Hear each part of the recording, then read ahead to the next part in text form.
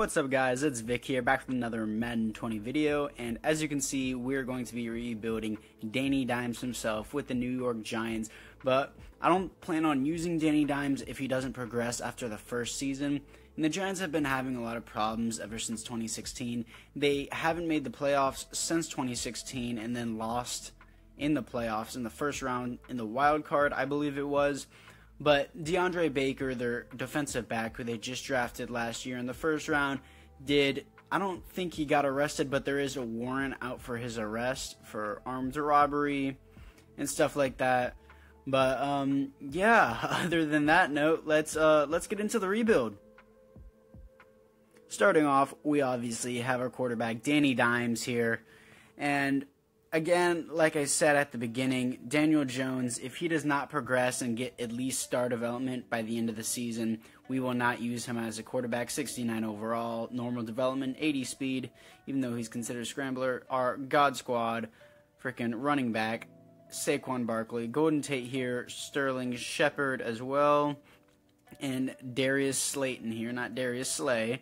We're going to start Sterling Shepard as well, and Andrew Thomas. The Giants picked him at pick number 4 in the draft this year, so I'm going to move him to star development because I think he at least deserves that. I thought they were going to pick Tristan Wirfs, but it's okay. Evan Ingram here, he's very injury prone in real life, but not very injury prone, but he is injury prone. But thankfully injuries are turned off. We have Dexter Lawrence here, and BJ Hill we're going to move to right outside linebacker, even though that's pretty unrealistic because I think he's a little bit slow for the position. I don't know that for a fact though. So, other than that, this team does need some rebuilding, obviously, as they do also have Xavier McKinney picked in the second round. I'm going to definitely move him to star development because he is probably the best safety in the class. And I think he was the first safety taken at pick number, 36 by the Giants, I believe it was. Pick number 4 in the second round, so 36. And other than that, this team looks overall solid to me, though we may switch to a 4-6 because the D-line is a lot better than I thought. And yes, here is DeAndre Baker. Again, armed robbery, stuff like that. Pretty annoying for the Giants to do that, to pick a player in the first round, and then that to happen. But anyways, Aldrick Rosas is here. Pretty great kicker. I'm going to move Darius Slayton up to punt returner and specialist. Specialist looks okay to me now. And other than that, it is time to start getting to the trades. For our first trade, we have Leonard Williams, Golden Tate, James Bradbury for a first and a first from the Bengals. Leonard Williams took up $4.2 million in cap. Golden Tate took up $7.8 million. James Bradbury took up like $12 million something. Either way, their cap rooms are very, very high. Next, we have Nate Solder and David Mayo for a 6th-round pick from the Lions. Not a 6th-round pick, projected pick number 6. That's my bad. Next, we have Blake Martinez and Corey Coleman for a 1st-round pick from the Packers. Both of them, again, just more cap situations. Now, back at it again, looking over the team. We didn't trade for any players, so we just traded for picks, so obviously the team's going to look worse as we went from a 77 overall to a 74 overall, but obviously we are going to improve that as the year goes on. So, as you all can tell, it is time to get into the midseason mark. Here in the midseason mark, as we are 4-4, coming off a loss to the Detroit Lions, 28-17. So we are 3rd in the division as the Eagles are leading the division. And we have players to resign here such as Dalvin Tomlinson, Aldrick Rosas. Dalvin Tomlinson I definitely want to keep around. I'll just give him a huge extension to make sure he signs with us. And he wants more money, so we're going to give him that later. Aldrick Rosas is not worth this. I can pick him up cheaper for kicker and free agency. And other than that, there's nobody else here that I'm really interested in, as apparently the CPU signed Everson Griffin. Probably won't re-sign him either. So on that note, it is time to get into the playoffs. Here in the playoffs, as we come off a loss to the Philadelphia Eagles, 34-7, we finish 3rd in the division, finishing 5-10-1, not making the playoffs, obviously. Daniel Jones, over 4,000 yards, 28 touchdowns. Had an season, offense 13th, defense 31st. Daniel Jones, if he doesn't get the development upgrade, then I'm not keeping him. Barkley had a great season. Darius Slayton had a pretty good season. Defensively, Jabril Peppers with the most tackles. Tackles for a loss goes to Dalvin Tomlinson. Sacks goes to Kyle Fackrell, I believe it is. 3 interceptions for Julian Love. And safeties, 0. Defensive touchdowns, 0. It's pretty interesting how Julian Love has 3 touchdowns, even though he's a second-string free safety. But other than that, it is time to get into the offseason. In the offseason here, we have Dalvin Tomlinson as the Eagles win the Super Bowl to the Patriots 28-21. That's a pretty interesting Super Bowl in my opinion, as I guess it's 2 years later they would come back and win it again. But anyways, yes, Dalvin Tomlinson is here. We're going to bump up his salary by 0.2 more, and he resigns. Again, everyone else here not interested, though Everson Griffin is here, and I kind of want him at the same time. Never mind, he wants almost $10 million a year, even though he's not worth that. So, yeah, it is time to get into free agency, but before we do that, we need a team to look at to see if Daniel Jones... Nope, Daniel Jones did not get that development upgrade, sadly, as Darius Slayton is only a star development. So we will be moving on from Daniel Jones, and everyone else here doesn't look like they got a development upgrade. I'm probably going to move Julian Love to cornerback, but other than that, it is time to get into free agency.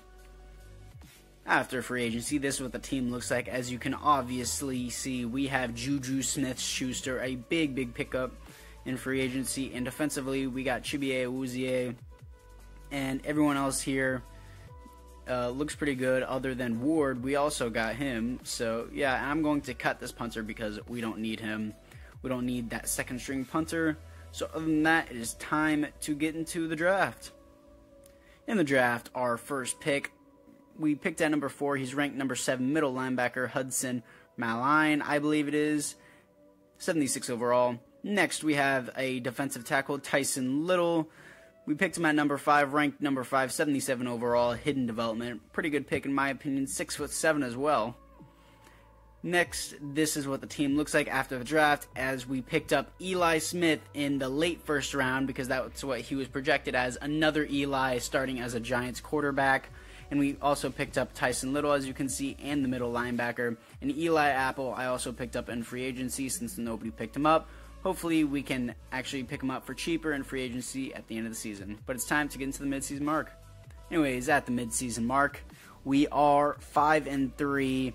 Coming off a win to the 49ers 21-23, as we were second in the division, right behind the Washington Redskins.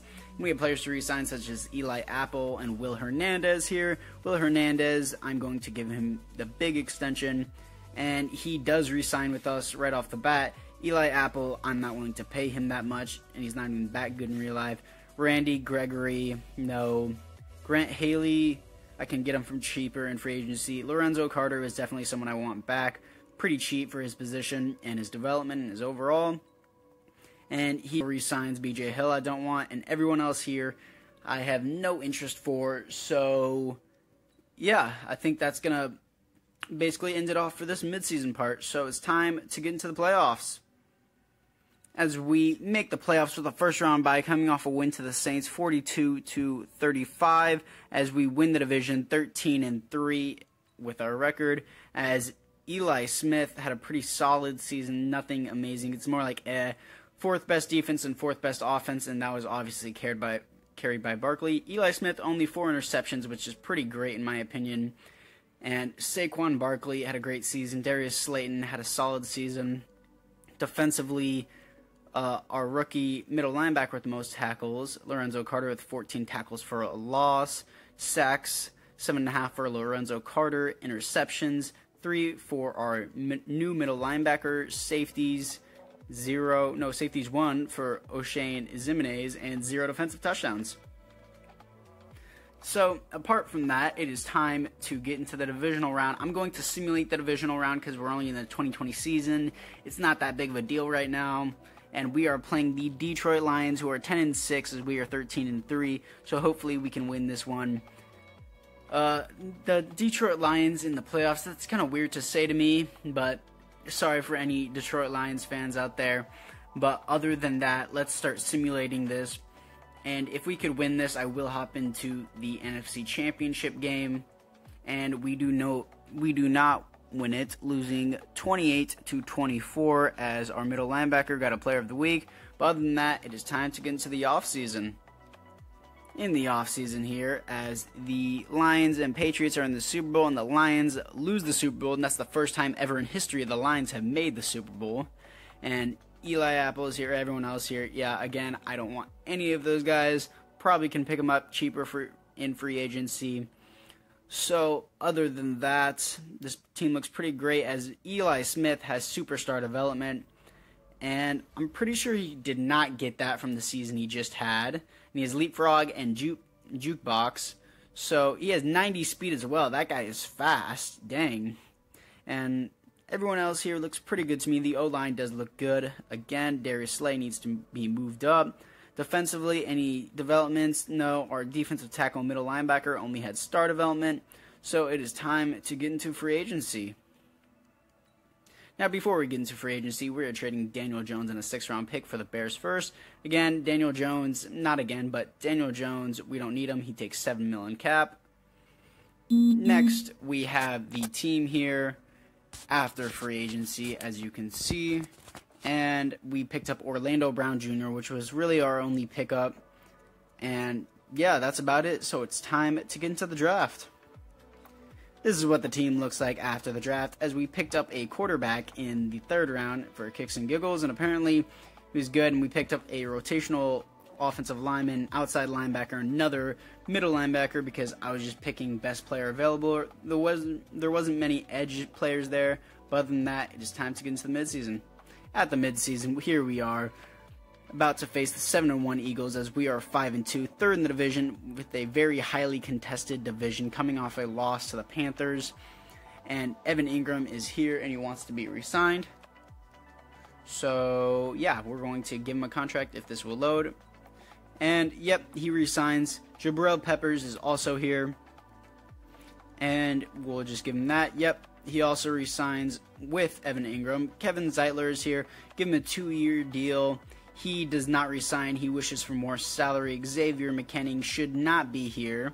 His contract needs to be extended to the right amount because, again, the roster I downloaded did not have the right amount for the rookies. So it is time to get into the playoffs. And we missed out on the playoffs coming off a loss to the Cowboys 24-17. As we had a first-round bye last year, now we missed the playoffs, finishing 8-8. As Eli Smith had a solid season, nothing insane. 8th in offense, 7th in defense, and Barkley had a pretty good season, well, a solid season. 13 interceptions, a little bit too much. Barkley had a pretty good season, actually. Juju Smith-Schuster had a good season as well. Defensively, Jabril Peppers, most tackles for a loss, goes to Dalvin Tomlinson with 15. Sacks goes to 7 for Dexter Lawrence. Interceptions, 2 for our second-year middle linebacker. Safeties, 0. Defensive touchdowns, 1 for Chibuike Awuzie, probably a pick 6. And other than that, it is time to get into the offseason. Hopefully, we can get some good free agents here in the offseason, as the Baltimore Ravens beat the Philadelphia Eagles 31-24 in the 2021 season. And Kevin Zeitler is here. We will plan to re-sign him, so I'm going to bump up his salary. And he still doesn't accept. How much is it to franchise tag this man? It is $12.8 million, and no thank you. I will not do that, as I'll just pick him up probably for cheaper in free agency. So, yeah, let's get into that. But before we do, this is what the team looks like looking at development upgrades, as Darius Slayton does get a development upgrade. And our outside linebacker and middle linebackers just start development. So, other than that, it is time to get into free agency. In free agency, well, actually, after free agency, this is what the team looks like. As you can see, we picked up James Daniels, I believe that is, and Vita Vea as well, and nobody else other than some depth cornerbacks. So it is time to get into the draft, and we're going all in this year. Like I said, we're going all in this year for a 1st, a 3, and a 6 for a 96 overall Fletcher Cox from the Philadelphia Eagles, and we can also take on his cap, so it's pretty cool. Next, we have Julio Jones straight up for a 1st-round pick from the Atlanta Falcons, 89 overall, superstar X Factor. So this is a huge pickup to go along with Juju Smith-Schuster. Next, we have a 2nd-round pick and another 2nd-round pick for J.J. Watt from the Texans. And yeah, this season is going to be pretty insane with these two edge rushers. Now here we are with Juju Smith-Schuster and Julio Jones, a double-headed dragon here, with a double-headed dragon on defense as well with Fletcher Cox and J.J. Watt. And Dexter Lawrence is a second string, which sounds pretty insane to me. But other than that, it is time to get into the midseason mark. At the midseason mark, we are 6-1, coming off a win to the Vikings, 38-21, as we are leading the division, as it's not tight as it used to be. We were about to face the Chicago Bears, but we have players to re-sign. But again, I don't need to re-sign any of them because this is the final year of the rebuild, so I'm not going to do that. And let's just jump straight into the playoffs. And into the playoffs, as we have first round bye, coming off a win to the Detroit Lions, 24-17. And we finished 12-4 as the Cowboys are 9-7 right behind us. Eli Smith had actually a pretty good season, 4th most touchdowns in the NFL. 13th best defense, 4th best offense. Eli Smith, good again. Barkley had a great season. Receiving-wise, Juju Smith had a good season. Defensively, our middle linebacker, most tackles. Tackles for loss goes to Fletcher Cox. Sacks, 14 for J.J. Watt. Interceptions, 2 for Jabril Peppers. And safeties, 0. Defensive touchdowns, 0. So let's just jump straight into this, and before we actually do that, instead of jumping straight into this, let's just let the computer auto sim it, and we're going to simulate into the divisional round. So yeah, and we are playing the Chicago Bears, so let's jump into it. Here in the third quarter for the Chicago Bears, it is tied 21-21 as we are entering the fourth quarter, 28-21. We have a field goal to kick. We get it 28-24. We drive back down the field 28-31, and I got to hop into this to make sure that we actually win this game. So other than that, I will see you guys in the end game. In the end game, we are showing the highlight clips here. And as you guys can see, I did come out with the win with 31-28 as Daniel Jones is on the Chicago Bears. I completely forgot about that, but he had a good season. Anyways, after we beat Daniel Jones 31-28, and he had 4 touchdowns and a great season for the Bears. So, okay, Madden Sim, I guess that's how it works now. But we're facing the 10-6 New Orleans Saints. So let's jump straight into this one. And as we are here in the first quarter, it is 3-0, and I'm kind of wondering who their quarterback is, because I'm assuming Drew Brees did retire, as it is 3-7, 3-14 as well now, and it's about to be 21. Nope, it is 3-17, 24-3, as we continue to pour it on the Saints, 31-3. I don't think we can choke this away. I think that's going to be the game. 3-38, 10-38. We are almost done with the fourth quarter. I'm just going to keep spamming this. 10-41 will be your final score, and that will be your ball game, as a random computer-generated quarterback is their quarterback. So the Saints quarterback was computer-generated, so that did answer my question. But we are here facing the New Orleans, not the New Orleans Saints. I was about to say New Orleans Saints. We are here to face the Pittsburgh Steelers, who are 11-5, and let's just jump straight into it. Here in the Super Bowl, it is 3-0 as we just score 3-7. We are up, and we get in the red zone again, 3-14. And I don't think I'm worried about this. Yep, and it's 21-3. I think we're going to be good for this game, and I think that will probably end out the Super Bowl. I'm probably going to jinx it, and it's probably going to be like the Falcons and the Patriots, and we're going to choke really hard. Nope, it is 10-31. Ending out the fourth quarter. What will the final score be, as we're kind of stuck right now? And we almost scored again, but we didn't. It is 10-31 as your final score, as the New York Giants beat the Pittsburgh Steelers in the Super Bowl in the 4th season. So let's get to the MVP. Your MVP is Eli Smith, over 300 yards, 2 touchdowns, 1 interception, 78.1 completion rate. So other than that, guys, I hope you guys enjoyed the rebuild, as we did end up winning the Super Bowl. And I just want to thank everybody for watching the video and making it this far into the video. So again, I hope I hope you guys all enjoyed the video, and I hope you guys enjoy the rest of your day, because I personally enjoyed this rebuild. My next rebuild will be on the Jacksonville Jaguars, who drafted K'Lavon Chaisson in the first round, and I will be rebuilding the team based around K'Lavon Chaisson. But anyways, this is what the final team looks like after the Super Bowl.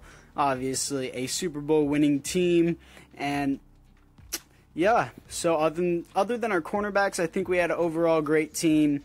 And again, I hope you guys enjoy the rest of your day. Peace out.